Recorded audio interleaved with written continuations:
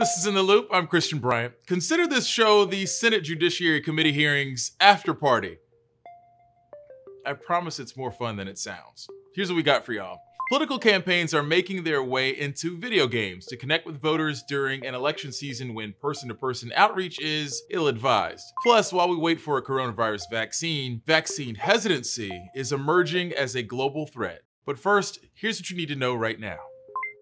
If I'm confirmed, you would not be getting Justice Scalia, you would be getting Justice Barrett. Today we learned a little bit more about Judge Amy Coney Barrett as she worked to form her own judicial identity, separate from the justice she's been compared to, Antonin Scalia. During the second day of her confirmation hearings, each member of the Senate Judiciary Committee had a chance to directly question Barrett 30 minutes at a time. Many of the questions centered around healthcare and abortion. Do you agree with Justice Scalia's view that Roe was wrongly decided?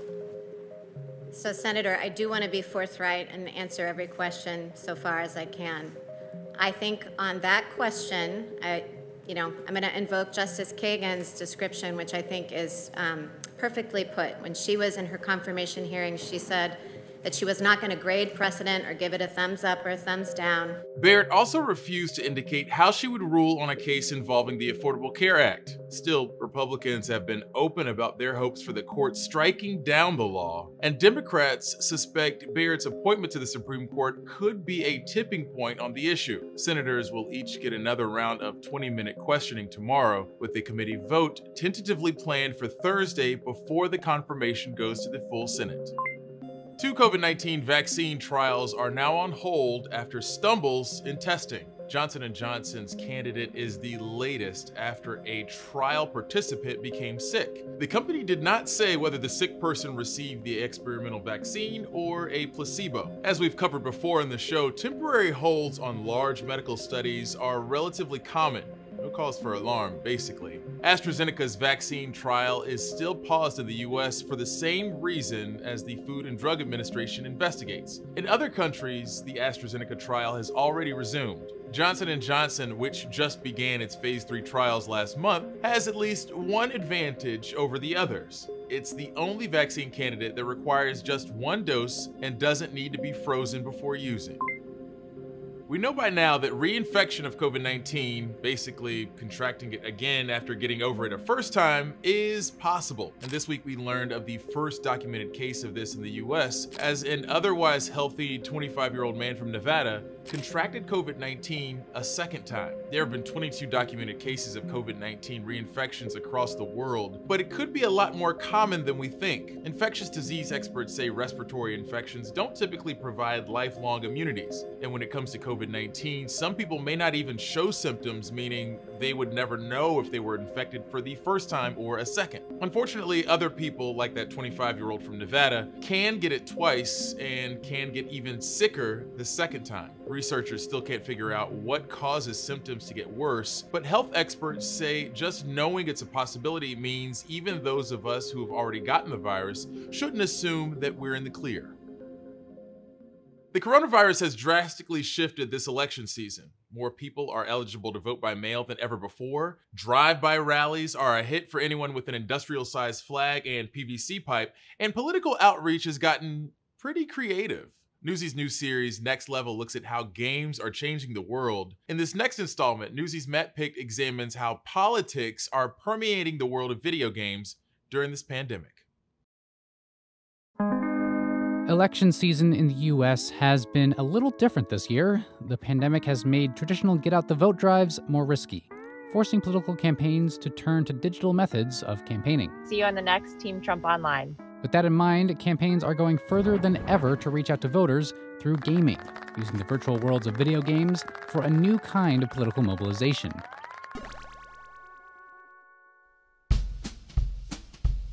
Gaming's biggest moment on the campaign trail came in early September, when the Biden campaign released officially sanctioned yard signs and clothing patterns for use in the video game Animal Crossing: New Horizons. Animal Crossing became a viral sensation when it was released in March 2020, back when social distancing began to really kick in. The game drew attention from some politicians back then as well. Representative Alexandria Ocasio-Cortez of New York, as well as some candidates from Florida's Democratic Party, experimented with using the game for voter outreach. But the Biden campaign's fairly extensive catalog of official in-game signs represent a new level of outreach, trying to get Animal Crossing players to redecorate their island for Biden. There's plenty of user-generated content supporting President Trump, despite no formal products from the campaign itself. In the past, people have tried to sell products in video games based on the demographic that game reaches. Elena Bertozzi is a professor of game design and development at Quinnipiac University. Knowing that Animal Crossing has this ethos as a pro-social sort of community-oriented game, I think the Biden campaign chose that game both because they wanted to be associated with the culture and also because they wanted to reach the demographic of players of that game. Political advertising in games isn't unheard of. I'm trying to figure out how we get them to have Pokemon go to the polls. Former President Barack Obama's 2008 campaign purchased digital billboards in games like NBA Live to try to boost turnout among young voters. But it's not clear how effective such tactics are. Unlike other forms of advertising, video game companies can still be enigmas when it comes to assessing how influential their content is.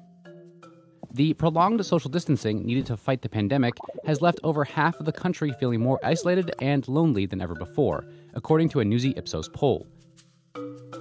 With real-life options limited, Americans have been adopting more virtual methods to mingle, including by playing more video games. Animal Crossing gives its players a uniquely tangible outlet for socializing with their friends. You can't bop someone over the head with a net in a Zoom call, after all.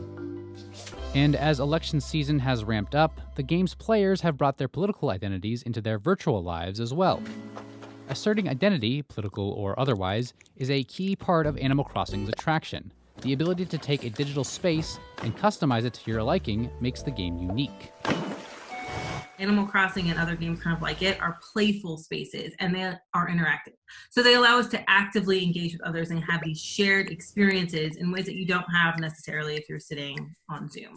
Dr. Rachel Cowart runs the nonprofit group Take This, which studies games from a mental health perspective. She says the game offers something people aren't getting from other methods of digital interaction. It sounds like something is unique about being in a game together. They give us a sense of control, a sense of autonomy, that we are free to make our own choices. They give us a sense of competence, that we're able to achieve things or be successful.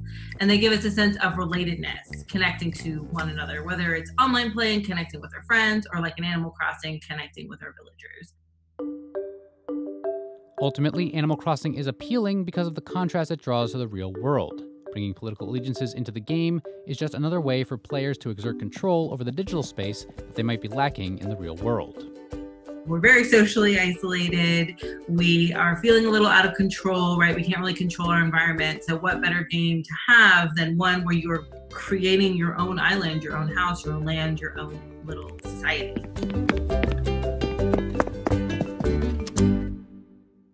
Turns out that an aversion to vaccines is something shared across the world.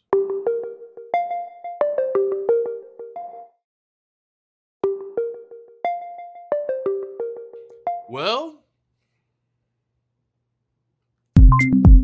hello, new gadget, and goodbye, money. Today, Apple unveiled the next iteration of its iconic smartphone, the iPhone 12, and the 12 Pro, and the 12 Max, each with their own special features. Apple's offering each in 5 different colors. The release event, led by Apple CEO Tim Cook, looked a little different, what with the empty auditorium and all. But he had a few bragging points, including the phone's ability to connect to the speediest wireless networks via 5G. Today is the beginning of a new era for iPhone. Today, we're bringing 5G to iPhone. The new iPhones will not come with headphones or a power adapter though. The company said they're trying to reduce their carbon footprint, and many customers already have those items.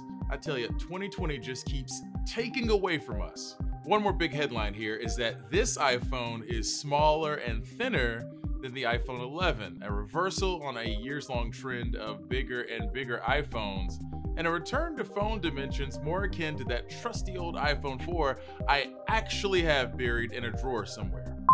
Thousands of people waited for hours, sometimes more than 10 hours, to cast their vote in Georgia as early voting began this week. A a record high turnout caused long lines at several polling places across the state. Voters have been returning mail-in ballots for weeks, but Monday marked the first day of early in-person voting. The Secretary of State's office said more than 125,000 voters cast their ballots Monday, the most to ever do so on the first day of early voting. Things haven't been looking good for movie theaters this year, but today AMC got candid, saying it could run out of cash by the end of the year. The company has reopened most of its theaters, but attendance is still down about 85% compared to last year. This comes as more studios reconsider their distribution options during this pandemic. More recently, Disney announced its latest Pixar movie, Soul, will skip its theatrical release next month and arrive directly on Disney Plus Christmas Day. I did it! I got the gig! Last week, Regal and Cineworld theaters announced their indefinite closure and cited a lack of major movies opting for theatrical release. Back in August, Gallup released polling information that said 1 in 3 Americans would not get a free FDA-approved vaccine if it was presently available. I don't know if I've ever used the word gobsmacked in a sentence, but that was my reaction. The thing is, vaccine hesitancy is real, and it exists for a number of reasons, and it's not uniquely American. Newsy's Kat Sandoval looks into vaccine hesitancy around a coronavirus vaccine and how it is a global threat. Experts say a number of people are skeptical of science-based medical preventions to viruses. It's called vaccine hesitancy, and it's especially dangerous when it comes to COVID-19. Vaccine hesitancy is certainly a global threat. It hasn't always been that way, but in the current hyper-connected environment, public sentiments are spreading rapidly and widely. Not only is the coronavirus spreading rapidly across the globe, but thanks to social media, so is misinformation that can lead to mistrust. Facebook recently announced they will reject global ads that discourage people from getting a vaccine. To stop the spread of the coronavirus, at least 60% of the world's population needs to be immune, and we can achieve this through vaccines. But vaccine hesitancy can stop people from taking vaccines in the first place. Vaccine hesitancy has existed before around older, proven vaccines. But newer vaccines are new, and with that comes a lot of unknowns. This was also true for the H1N1 vaccine. The newness was a key reason for people not really wanting to take it yet. The World Economic Forum Ipsos poll surveyed almost 2,000 people in 27 countries. They found that 74% are willing to take a vaccine and 26% aren't. It varies in different countries. People in China were more likely to accept the vaccine than people in Russia. There is also all the rumors and misconceptions that are flowing around social media. Everybody is producing a video. Everybody has his online TV. Robert Kanwagi works with the Ebola vaccine deployment and acceptance in Africa and sees social media as being one of the factors for misinformation when it comes to the COVID-19 vaccines. I can say, and the issues being expressed in the American media are not very different from the issues being expressed by communities here in Africa. Is it a business? Is it a political tool? Kanwagi says on a global stage, he sees more government officials and businessmen touting vaccines than health experts, which can make it appear to be about politics or business. If the Trump administration approves a vaccine before or after the election, should Americans take it, and would you take it? If the public health professionals, if Dr. Fauci, if the doctors tell us that we should take it, I'll be the first in line to take it, absolutely. But if Donald Trump tells us that we should take it, I'm not taking it. The fact that you continue to undermine public confidence in a vaccine, if the vaccine emerges during the Trump administration, I think is unconscionable. The experts say the fact that we don't have an approved working vaccine feeds skepticism. When a vaccine or vaccines are developed, we will have more information that can help dispel rumors. But the time to build trust is now. If we engage people in the communities we're trying to reach with a COVID vaccine, co-create the outreach with them, but start doing it now. Kat Sandoval, Newsy, Chicago. We're going to give you a moment to let that marinate while I count backward from 1,000. 999, 998.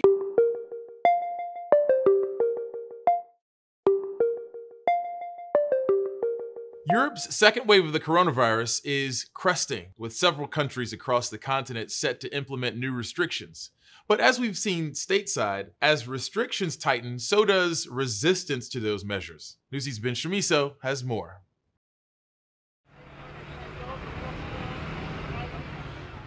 All over Europe, governments are imposing new restrictions as cases of the coronavirus continue to surge on the continent. We are today simplifying, standardizing, and in some places toughening local rules in England. In England, Prime Minister Boris Johnson introduced on Monday a three-tier national system that shuts down pubs, gyms, and betting shops in Liverpool, the only city in the very high-risk category for now.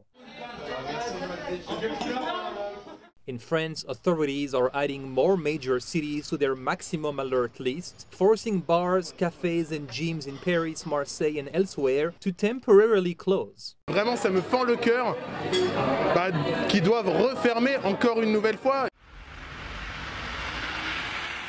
In the Madrid region, non-essential travel in and out of the capital and 9 suburbs has been prohibited. Es que ya es un mareo todo que no tenemos ni idea de qué hacer, qué no hacer.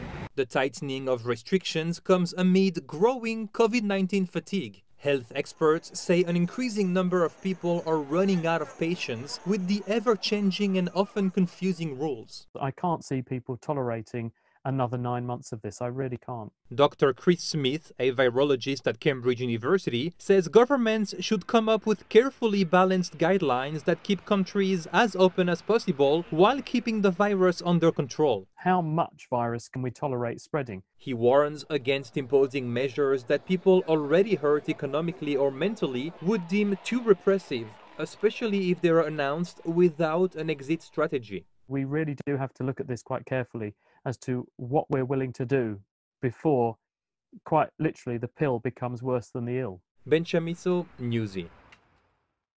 Since we're going to be here a while, feel free to enhance your social media experience by giving us a shout at #NewsyInTheLoop. If it's a hate follow, just don't tell me.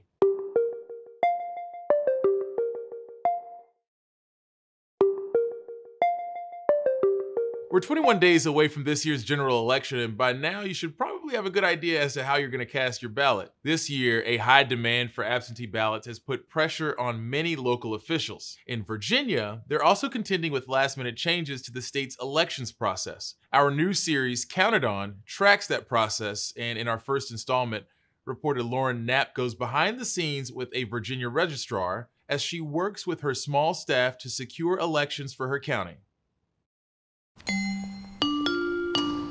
I don't think that anybody recognizes what is put into an election.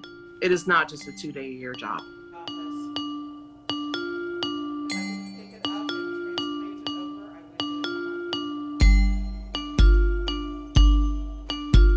It takes months of preparation, and I think people don't realize how much we are guided by Virginia election law. Section of the code is over 500 pages now. And we have to do everything, and we can't let a single ball drop through the entire process. Elections officials say they've worked all day processing ballots. Polls open here at 8 o'clock this morning. This is the longest early voting period in the entire country. Record-breaking numbers of absentee ballots.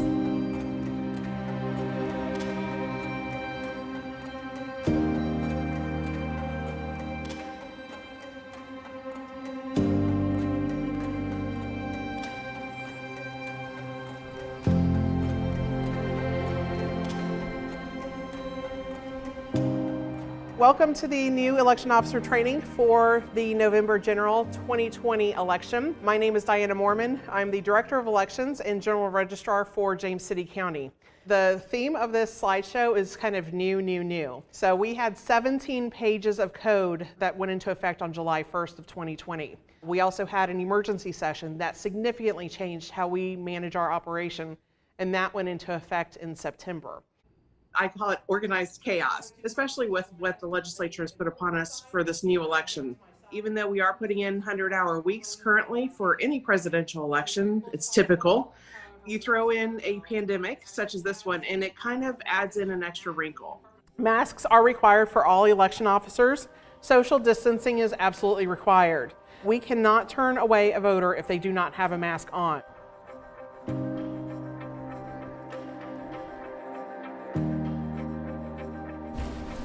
Boxes everywhere. His ballot is in this envelope, and it should be in here. Can I just open this and let him retrieve it and then... Is he here? Mm-hmm. Okay, yes, that's fine. Yeah. Check his ID first to make sure that it is in fact him. And I feel like I haven't talked to you at all on where we stand with anything. No, we haven't.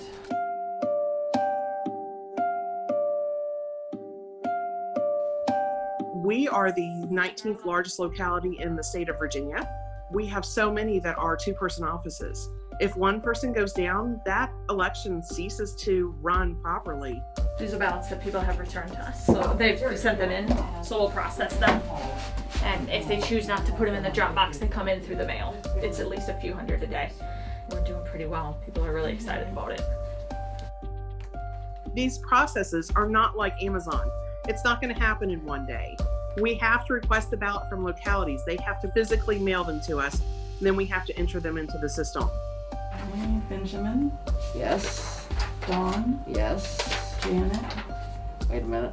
Every day we double check the ballots to make sure that nobody's left out. And if a ballot didn't go out today, it goes out tomorrow. Yeah. But we have to make sure that the voter wrote their name correctly. We have to make sure that they signed their name correctly. We have to make sure that their address is correct. We have to make sure that the apartment matches. We have to make sure that it's dated. All of these things take time and money. These are some of the wonderful notes that we've received from voters. There's one. This is the next one. That's just fantastic.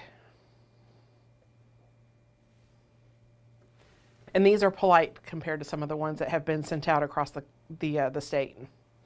So I keep them as a reminder of things that work and things that don't. All right, I'm gonna head out. Okay. Text if you need anything. Okay. In the elections world, we have so many things that are thrown at us very last minute, and nobody stops to take into consideration that we actually are real people, and we have lives that happen outside of our office, and there is no backup plan for when a registrar goes down. Y'all have my number if you need me.